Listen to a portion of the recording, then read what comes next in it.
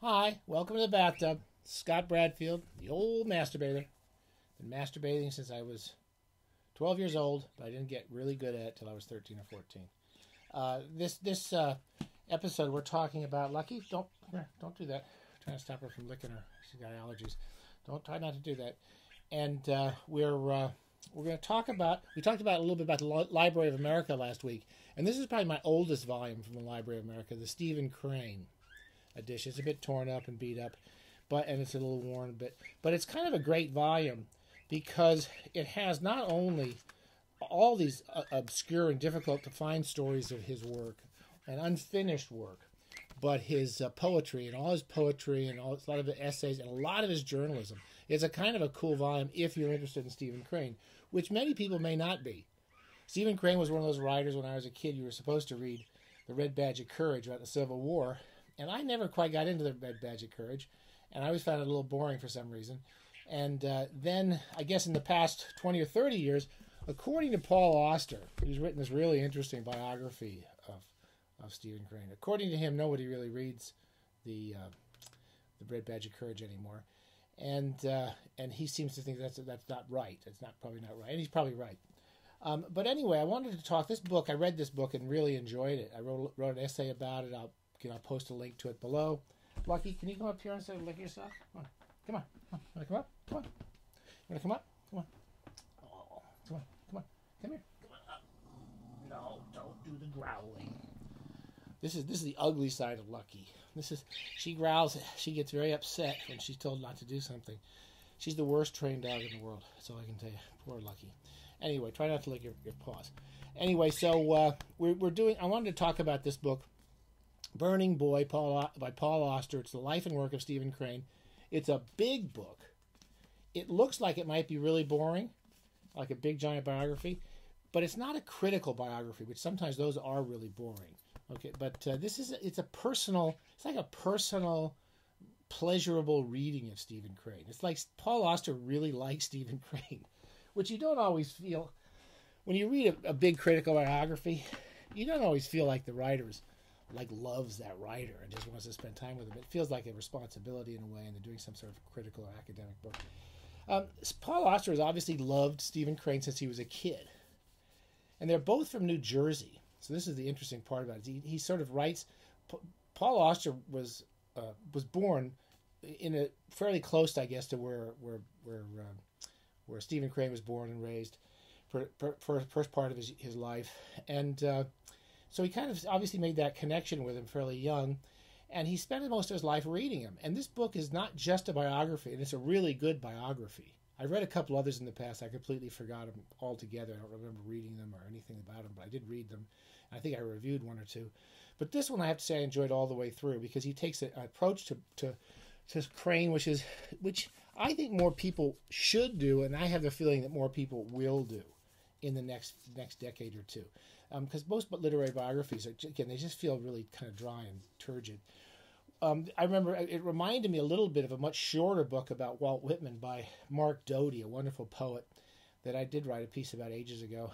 And it was not just about Whitman's life. It was about Mark Doty's affection and relationship with these books. And we all have these relationships with these writers.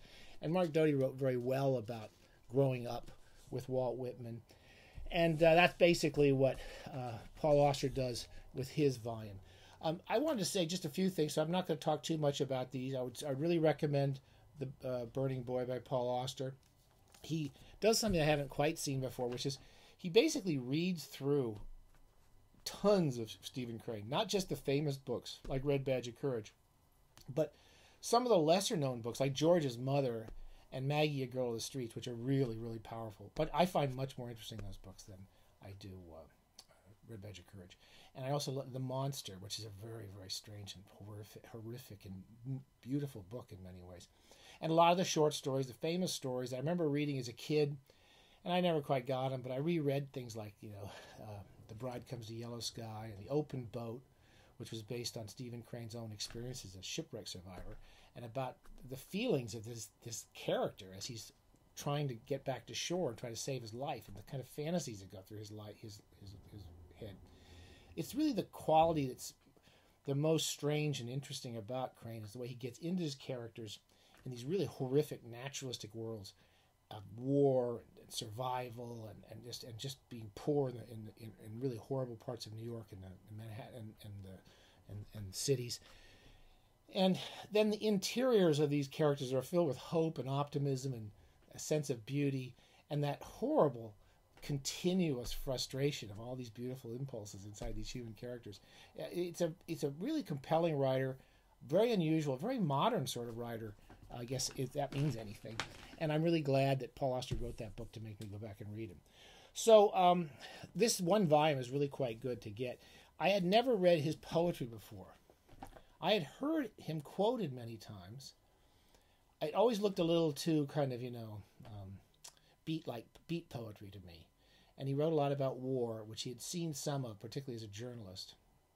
There's a book in here which I actually did read when I was working on this piece, called War is Kind. It is a brutal, a scary picture of the horrors you see in wars, which Crane watched. And the fact that these idiots back in Washington are back in their countries and their leadership sending these people off to these horrific pains and agonies and suffering, and he's filled with a sense of outrage at everything he sees. And he writes some really incredibly funny, moving pieces, and they are filled with that irony that war is kind. War is going to be very nice for you. I want to read this one little passage. I did go back and read the Red Badge of Courage, and I still find it kind of boring. So if you're put off by the Red Badge of Courage, it's got some great passages in it. Has got some great writing in it, but it doesn't really hit me with that immediacy of Maggie's of the great short stories like The Blue Hotel or The Open Boat. It doesn't hit me like the George's Mother, which really does hit you. George's Mother is a little bit like Fight Club. It's about a bunch of these drunks in some urban area part of New York. I don't remember if it's Brooklyn or Bronx or something. And they go to this bar every night and they just get drunk and beat the crap out of each other because there's nothing else in their lives. I'll read a very short passage that Auster quoted at the beginning of his biography, and it kind of hooked me. In the desert, I saw a creature, naked, bestial, who, squatting upon the ground, held his heart in his hands and ate of it.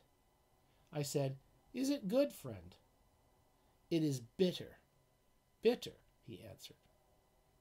"But I like it, because it is bitter, and because it is my heart."